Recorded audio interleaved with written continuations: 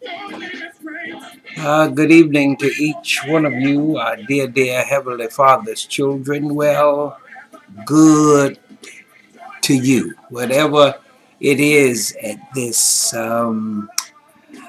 viewing time, the day, the night, but good portion of this presentation to you today, titled The Ministry of Restoration, a biblical Africentric or Afrocentric view of the prodigal son, as it rises from Luke chapter 15, verses 11 through 24.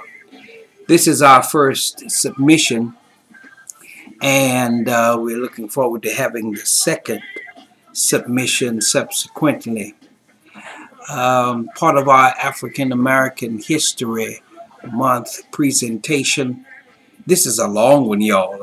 I couldn't do all of this in one sharing. Plus, I didn't want to bore you with this attempt of theological astuteness. But I wanted to pattern it after a great bit of thought, and then to provoke even more thought relative to this very important discussion relative to the African American male here during 2021. Yeah, I have PPP on my mind for 2019 and the real harrowing year of 2020.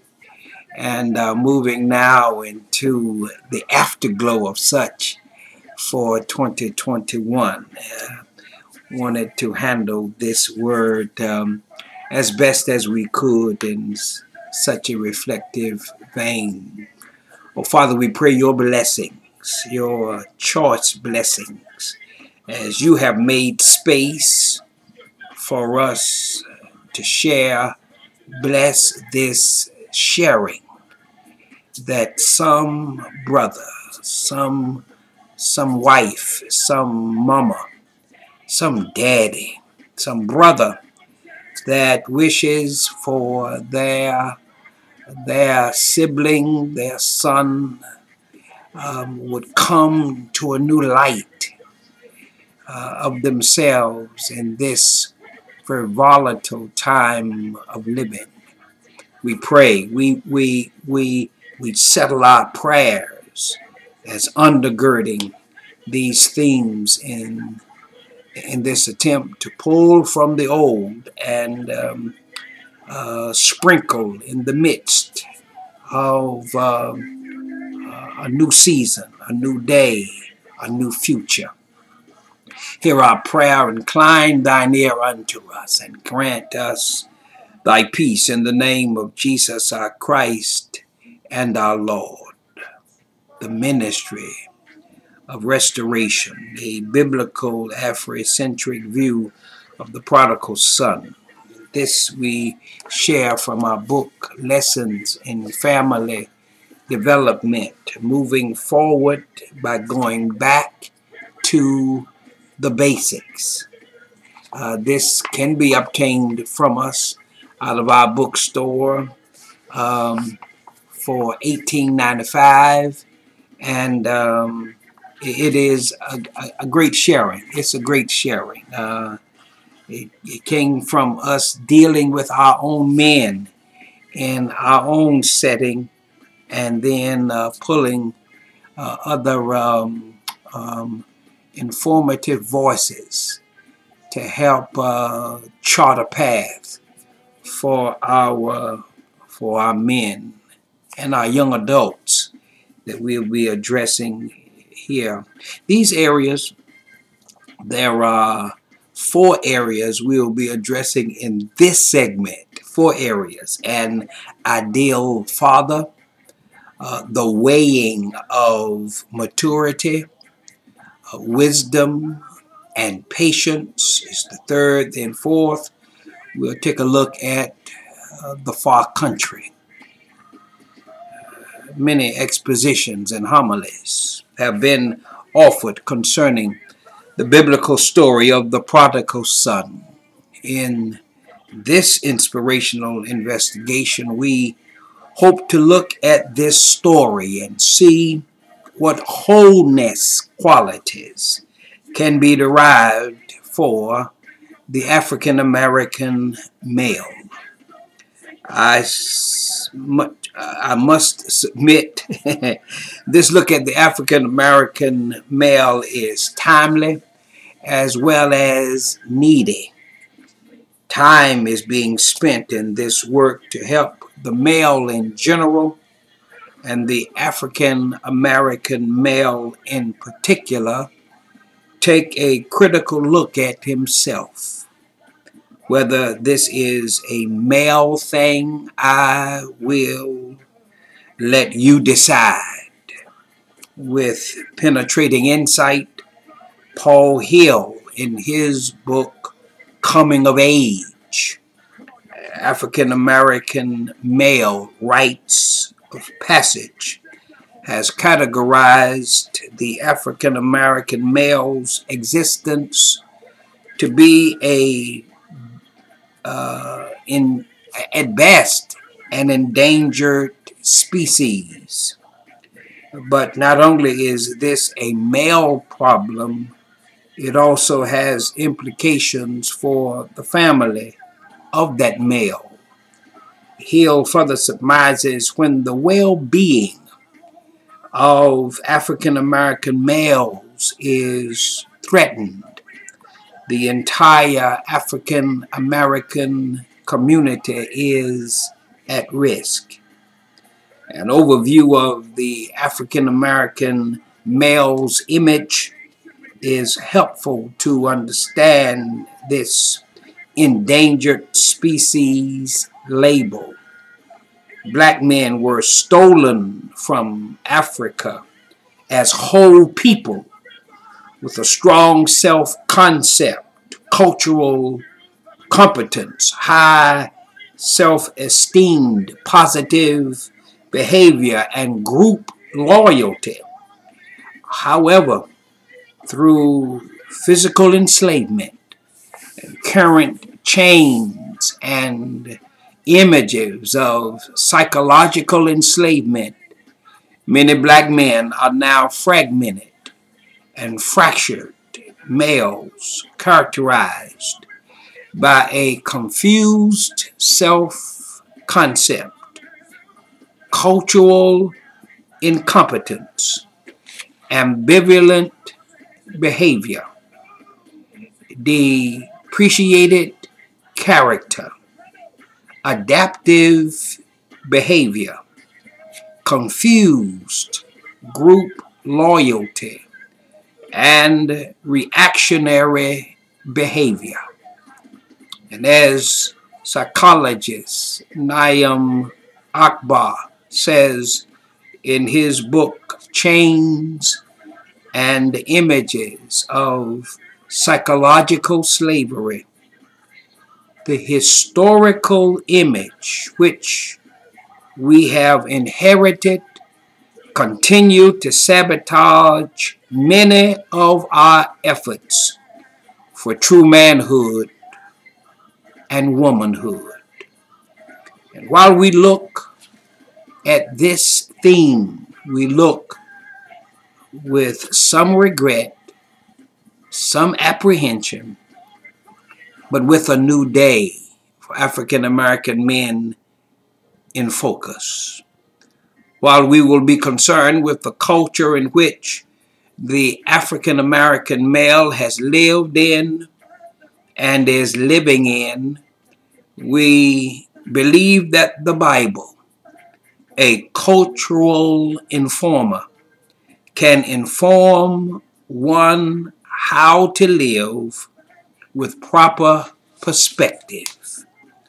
And it is our hope that the reader, the listener, will draw helpful principles and conclusions which will help him be a better person.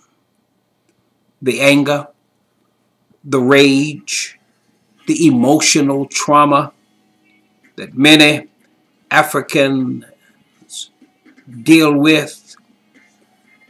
We deal with even the distasteful, identified, and decontrolled. Once this work has been critically considered, to be decontrolled, and to obtain a new control, to work through this area of growth and development in order that we land on our feet and chart a path step by step to regain a new health and a new healthiness for our men and our days ahead. It is our prayer that we can help mold a whole new spiritual, cultural dimension for the African American male. African American females have stock in this new dimension for the African American male, because if the male can come to a clearer sense of self, biblically speaking, the female can obtain a better grasp upon life and living. And this will do much for wholeness, returning to our families, rebuilding our communities, and returning to our Creator God, His Son, and our elder brother, Jesus, as well as being guided in the proper living practices informed by the Holy Spirit and the empowering Word of God. So first here, consider with me this ministry of restoration, for it is an old story which is being lived today for you and for me, for my sons, for those I pastor, and for those who long for a fresh way out of an old story. Let's look first at an ideal father. An ideal father. What about the father image in this story? When investigated, some helpful principles are apparent which can afford us with some sound ethical merits and explicit teaching of this ideal father. Historically, this parable was one of three used by Jesus to express the theme of losing that which is precious and needed. Then we also deal with the lack of religious concern for the despised of the community. That father here is under condemnation because of his expressions of concern for them, the son who stayed home and the son who left home. And we see dad here accused of receiving and eating with sinners. So is Jesus the dad in this text, seen receiving and eating with sinners? A view of the parables find Jesus talking about a lost sheep and expressed the joy of finding it, verses 4 through 7. He moves into a house with the parable and talks about a woman who lost a coin and the joy expressed when she found it, verses 8 through 10. Then we come to the third story as Jesus lifts before us the measure of human worth in verses 11 through 32. Though this parable is filled with cultural, moral, and ethical undertones, the value of patience is an overarching theme that we wish to highlight. Patience, maintaining hope against all odds, is the ethic of an ideal father being expressed for the impatience of a younger son and the lack of patience by an elder son. In this trilogy of human paradoxes, we find that attitudes of a father whose standard is that of God and whose action should be incorporated and accentuated by every father is the image before us today. The text says, a certain man had 2 sons, and the younger of them said to his father, Father, give me the portion of goods that falls to me.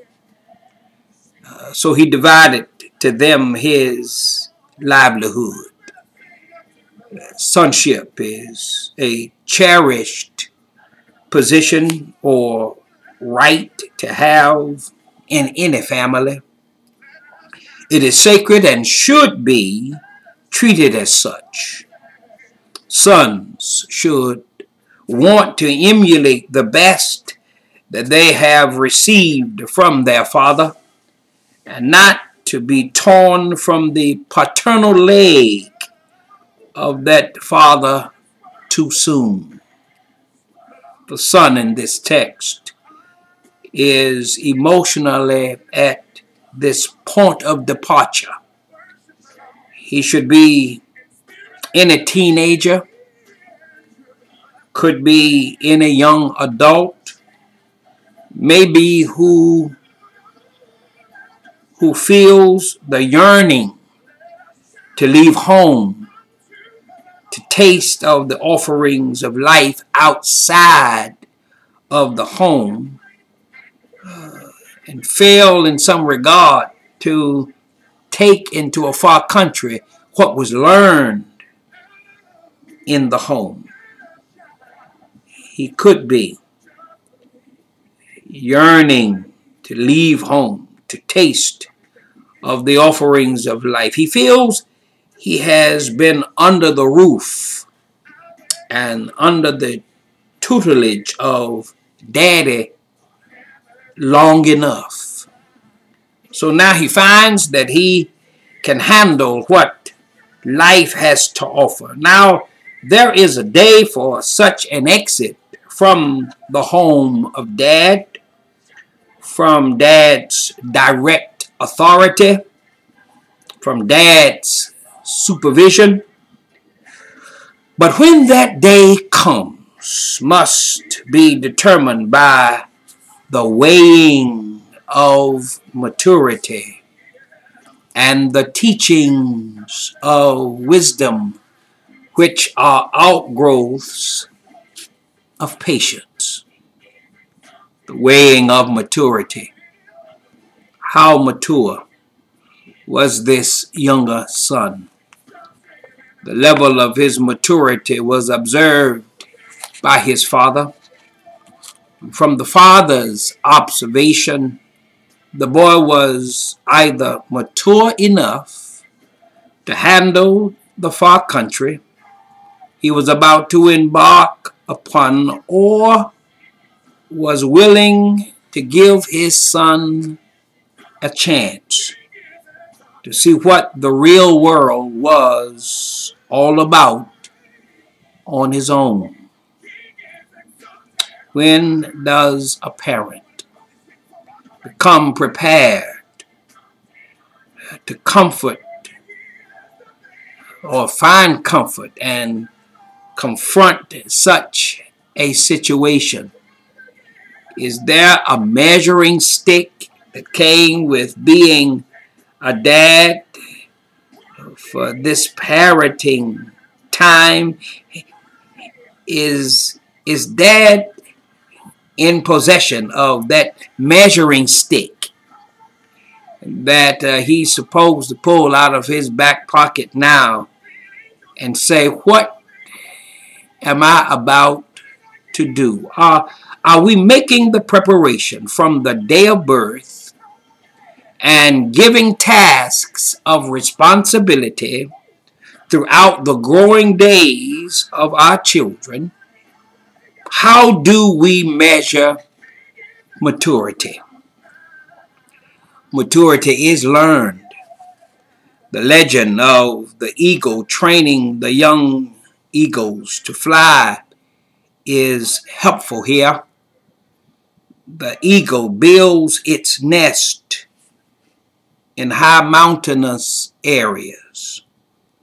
They construct the nest with both soft and uncomfortable materials, such as grass and thorns. In the early stages of growth of the eagle, the grass provides a warm place of abode, while under the wings of the mother eagle, that warmth nurtures that eagle in training. In the early stages of growth of the eagle, the grass provides a warm place of abode, while under the wings of the mother eagle, there is a mothering place. But as growth takes place,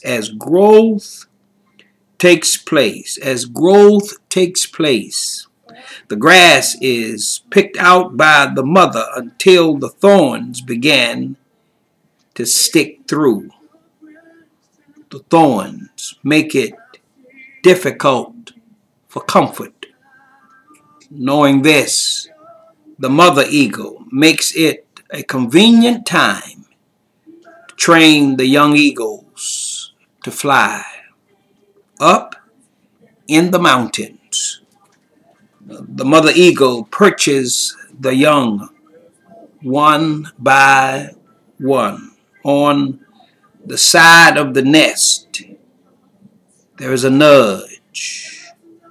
nudges them until they are over the edge, and helps the young eagle come to know the use of their wings.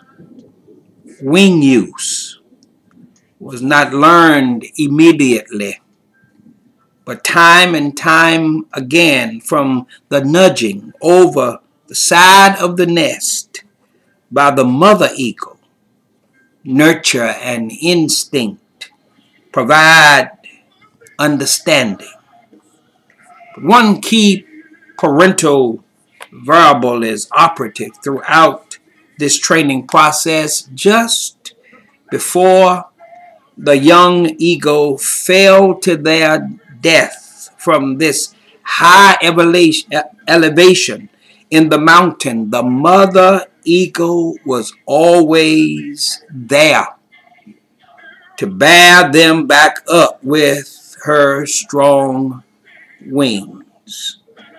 The more the young eagle was able to see the wings of the parents, were there a new knowledge of their own wings.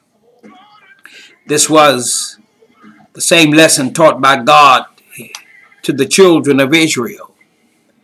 He says in Deuteronomy 32:11-12, as an eagle stirreth up her nest, fluttereth over her young, spreadeth abroad her wings, taketh them, bearing them on her wings.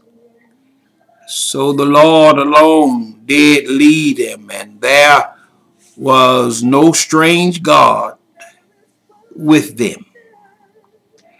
Since maturity has to be learned, the Father provided the Son with something he thought he could learn with: the portion of goods. The young man asked for was what he was given. He, though, could make it without, or could he have only that to make it? The Father knew better. Father must always know better. Could it be that the Father had had the grass pulled from his nest at an early age and was made to gain maturity in flight? Could it have been that this Father had been eager to let the eager children learn the consequences of being too eager without everything they needed? How do you gain maturity? Could it have been that this Father had seen eager sons leave the home of neighbors and heard of the stories of their learnings? I would strongly suggest to you that this Father had thought about this day, the day when his son will want to pull up stakes and venture away from home. The portion of goods entailed property and money. The usual custom was for property to be divided among the sons after the death of the father, and in accordance with his last will. Property could be settled on children as a gift, however, during the life of the parent. So they then had no further claim to the family possessions. Usually the profits from property so acquired would begin to go to the beneficiary only after the death of the father. So in this case, the son acquired the right to exchange his property immediately for negotiated wealth. But was he really asking daddy to die? Die to being over me, die to wanting me to just let you determine when I leave or not. Die, Dad, and let me move on. In the story, the father was able to give the son what was due him at the time of his death, and that is die. When sons, or when those they've been nurturing want to move from under that steady hand of care to an unsteady wondering if they are ready. In this story, the father, was able to give the son what was due him when he died. So when daddy died, an early death or a death because of departure, he had second thoughts, but he wanted his son to learn. In many instances, the African American male's portions of good is far less than is portrayed in this text. However, whatever the portion, it becomes the substance for the start. an old car, some gas money, a phone call placed in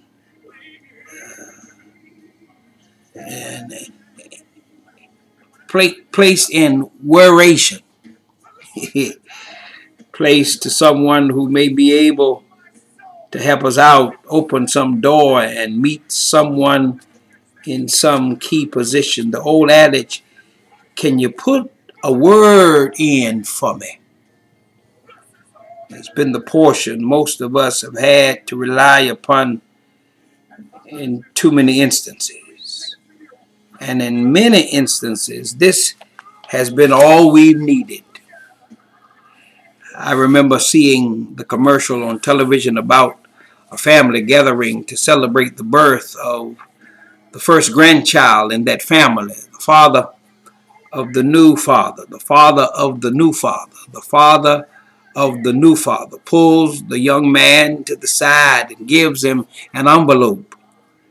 In that envelope, there was the gift for the new addition to the family.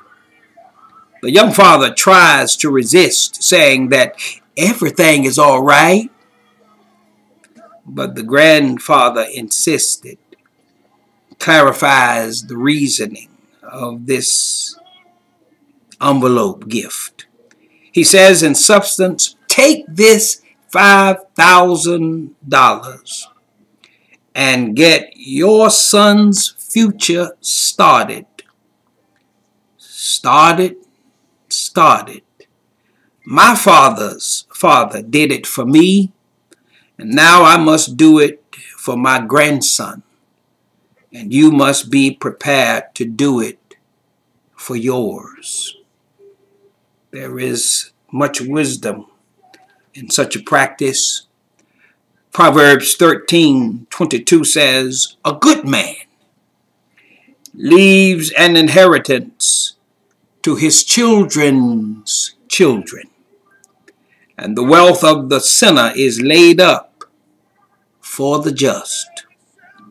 Here we have what we could call a family being endowed, perpetually being taken care of generationally.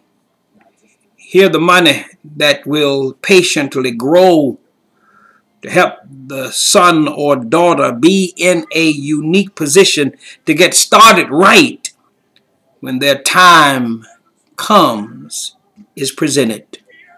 And of course, maturity must be matched with the proper use of the money, or you will have a prodigal or a reckless one on your hands.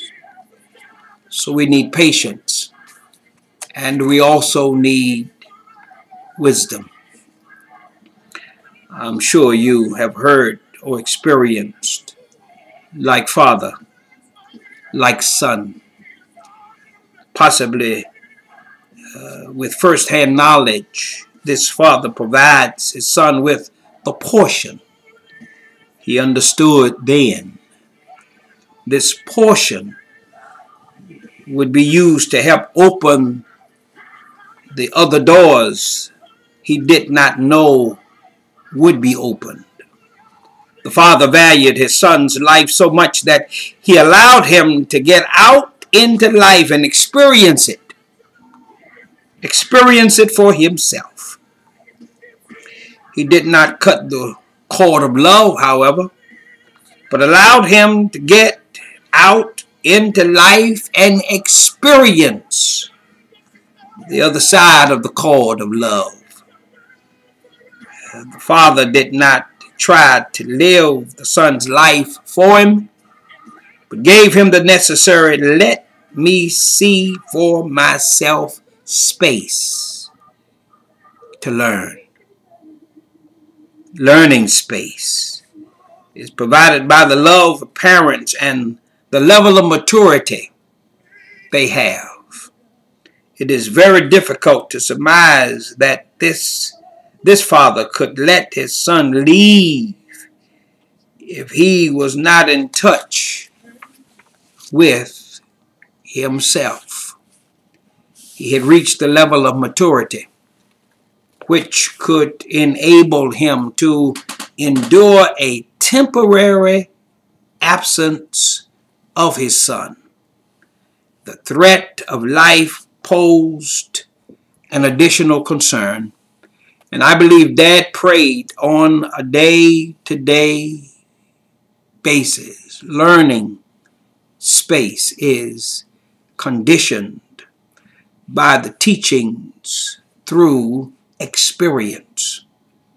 Wisdom, which comes from God, cannot be acquired from the sideline of life. It must be gained from participation and use. You have to participate in the corridors of living to acquaint yourself with it and experience what it provides in order to understand it. One who has been under the influence of wisdom knows that it teaches you as you experience its influence. Wisdom teaches one patience. We have here a mature father who allows his not totally mature son to learn wisdom's teachings and what patience has to provide. We also have a father who knows something about patience, but who has to learn more about it by letting his son go into the far country. So at best, we have a dual learning experience right here before us. No parent is a professional. We are always in the practice of parenting. And the practice of parenting helps us to acquire lessons of understanding. We learn the value of parenting through patience and how valuable parenting is for our children. Value is measured in two ways in this story. First, intangible goods given, and secondly, in granting permission to leave. To leave. How valuable that decision of the father was, and it can only be determined through the actions and response of the son. Then how does that decision play itself out for the remainder of the family? We will see how the older son responds in verses 25 through 32. But the cultural tradition mentioned earlier references the father having to die to make the request or the petitions of the son a reality. But does the father die? I suggest a part of him did suffer a kind of parental death when the son makes the request. As much as one tries to prepare for days like this, it always seems to cause a certain death. I think we can best describe parental death to mean the unwanted confrontation with letting go. We wonder if the child is prepared, ready to get out from under our immediate protection and venture out into the untried regions of the unpredictable for themselves. Whether that child is aggressive, a late bloomer, naive, or with some street wisdom, we yet wonder if they are ready. The day most dreaded finally arrived. Verse 13 says, and not many days after, the younger son gathered all together and took his journey into a far country. A father-son sharing was had. Could a resurrection come to his father? How much liberation did the young man feel at such a time? The younger man had heard of the future the father had experienced from the past to pass on, and in the medium of the practice of it all was this bonding about to be extended into a realm where no real test had been provided. A unique twist to this departure was that this son is the younger son, the baby. He would usually leave home later after the older brother, but now he, being the last one, leaves first.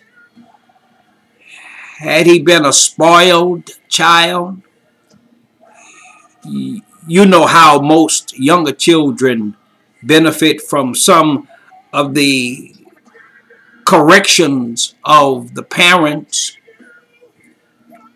And parents try to make up from their learnings with their first children. Could some of the seeming failures of dad contribute to the uncontested freedom he gives his younger son? Or is it that he has faith in his son to do the right thing and able to handle life as it comes because he has poured his best into his younger man? Every father must do all they can to bring their children up with the best they can provide. Proverbs 22:6 says, train up a child in the way he should go, and when he is old, he will not depart from it. How is the training tested? As the text suggests, only when the child enters in the way he should go. Such a time has come for this dad, and I believe he does not cherish the reality of his baby boy leaving. Did he worry? Second think himself? Wondered if he had made the right decision to grant the request of his baby boy? Did he even go so far as to question his own fitness as a father, knowing how many possible pitfalls awaited his son? Did he hate himself for letting this happen too soon? The father possibly pondered, will he make it? Or will bad news come back to me before my son does? This kind of searching is not doubt, but only examination born out of loving concern. Did I make the right decision? Is this what's on your mind? So did the boy leave with a clear head and daddy's head clear as well? He ventures out into a far country. Verse 13 says, and there wasted, oh my God, his substance, all that daddy had given him, that portion, wasted it with riotous living. What is this far country the African American male must enter? Hill suggests the nature of American society has traumatized African American males. Not only has the environment contributed to the physical death of many African American males, it has also contributed to the psychological death of many more. Two literary classics that characterize the effects of American society on African American males are Ralph Ellison's Invisible Man and Richard Wright's Native Son. The socio-economic institutions of the American society has developed techniques for systematically making a large percentage of African American males useless in fulfilling their family obligations. African American males have had a difficult time protecting themselves from the pressures of major institutions in society. These institutions have resulted in negative consequences for family relationships in African American communities. In order to cope and survive in this environment, it has become necessary for human beings to react through adaptation. We sing from the outside, Black Lives Matter. From the inside, such strength of words fails sometimes because everybody will not let Black lives matter. They matter only when they are dead. And this devalued status precipitates a burden in dads and moms and granddaddies and grandmamas and brothers and in sisters and now in communities. However, the evolution of the adaptive process to insulate the African American male population from the consequences of societal stress has created a catch-22 effect. The adaptation to one aspect of the environment has precluded his effective utilization of other aspects of the environment, which are essential sources of sustenance. And this adaptive process has resulted in increasing insulation and isolation in personal social interactions, alienation from those institutions and affiliations which have traditionally provided stabilizing points of reference, and diminished faith in nature, community, family, authority, and in oneself as continuing influential forces. And the protective adaptation of the African American male personality to the rigors of the increasing oppressive social environment has resulted in his isolation from essential sources of support for personal and spiritual survival. How can African Americans male live in the midst of a non-respectful community? When it comes to explaining why the African American male is removed from the civilian population at a much higher rate than that of the non-black counterparts, many sociologists and psychologists argue that it is the direct result of years of negative socialization. America has always defined the male role as that of predator and provider.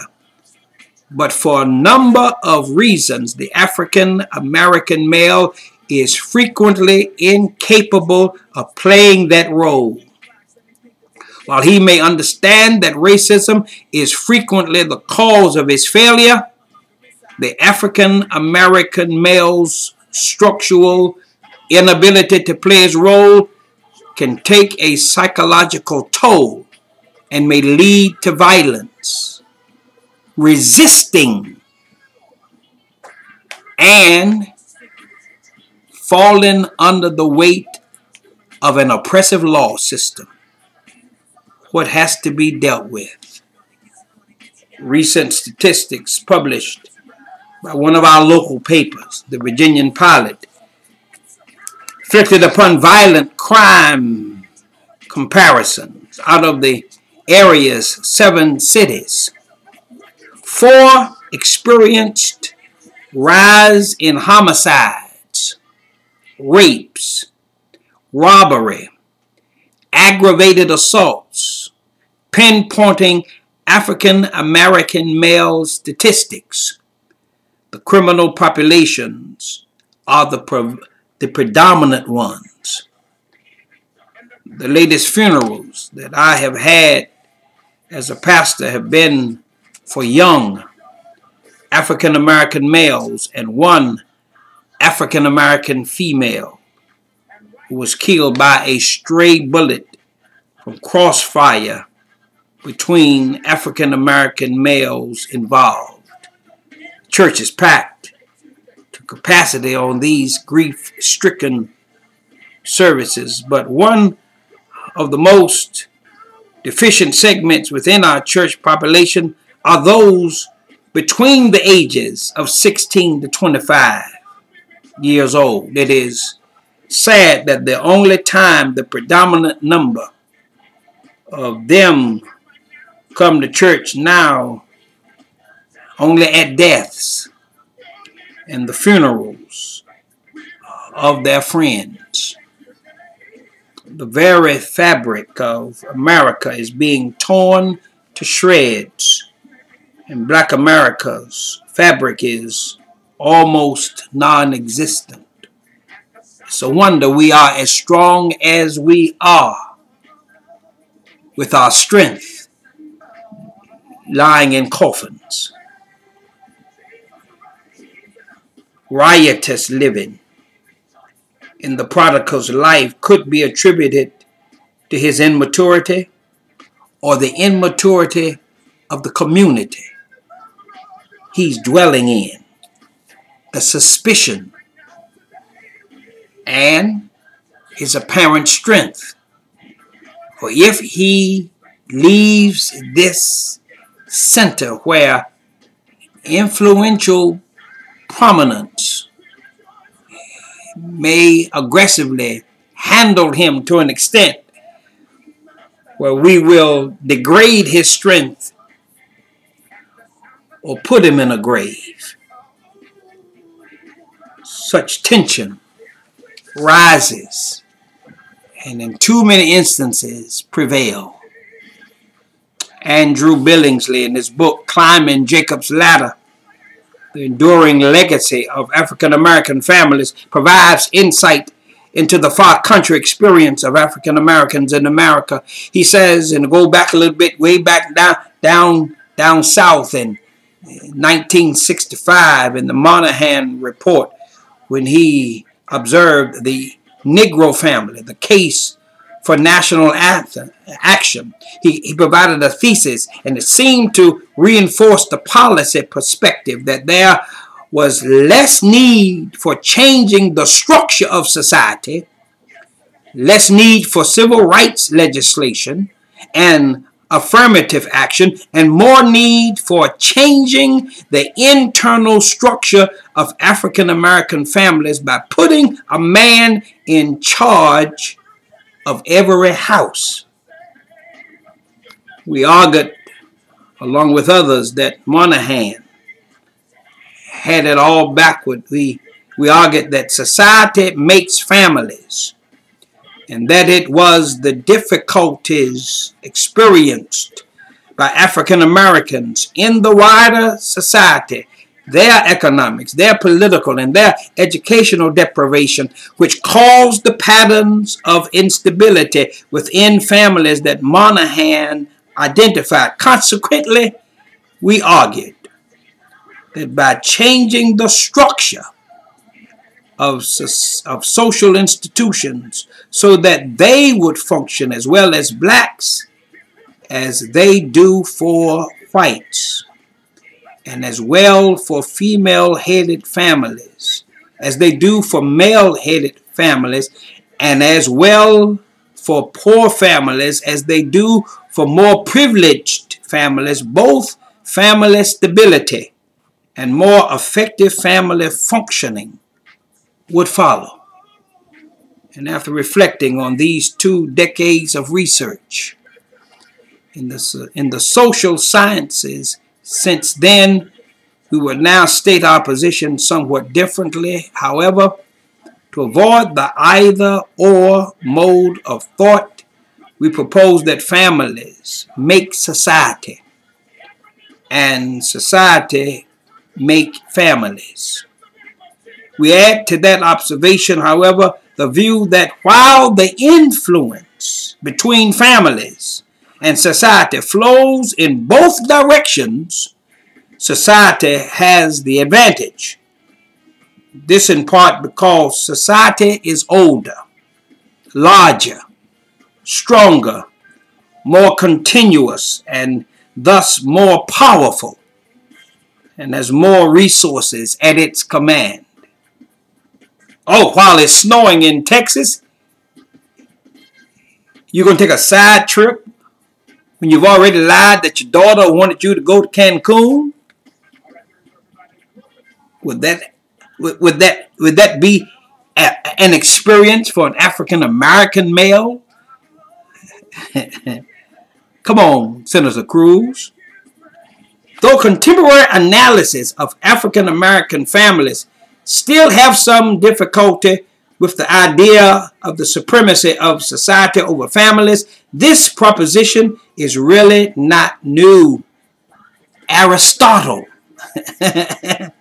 expressed it this way: the state is by nature clearly prior to the family and to the individual, since the whole is of necessity prior to the part.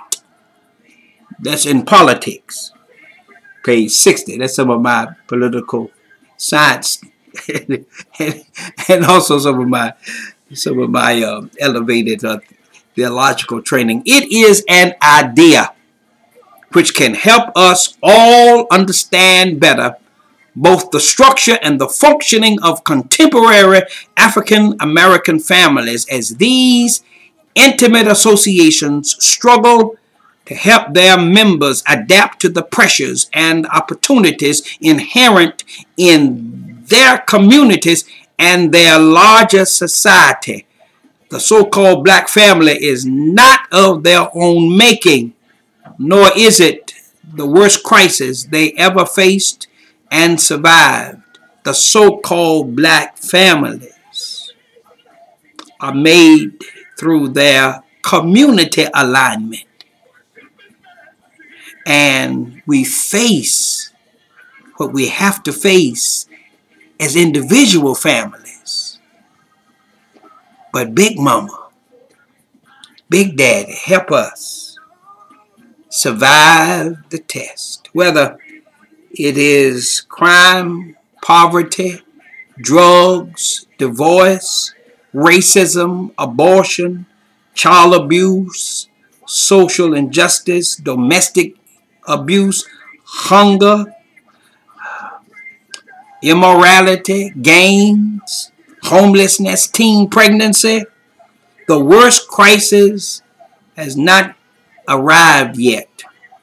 And like Billingsley, I believe we can survive it. This resilience this resilience of strength must be passed on to the African American male. He has weathered the far country historically and contemporarily. He is and will be equipped to deal with it. Earlier we addressed the mature theme. Walter McCray in his book Black Young Adults, How to Reach Them, What to Teach Them, suggests 9 signs of maturity which could become criteria for recognizing an emergent African American youth adult. And that's where we're going to pick up next. I've been with you an hour, so I'll give you a break. We'll enter the second hour of our interaction here with this import of the ministry of restoration and biblical Africentric view of the prodigal son. In our next hour we get together, we'll look at a test of the emerging African American young adult. Stay tuned, y'all. It's going to be a unique experience. I thank you for this time of sharing, and I do want to say again, it's from some what we've been digging through, lessons in family development, moving forward by going back to the basics, getting in the book and seeing how the book speak to us as African Americans. Father, we pray that this portion of the examination shall help us to pull upon the word as it informs. That we will not be neglectful, but that we will be gainful because of your wisdom for such a day ahead. In the name of thy Son, our Savior and our role model, we pray. And all the people of God said amen and amen. See you shortly with part 2. God bless.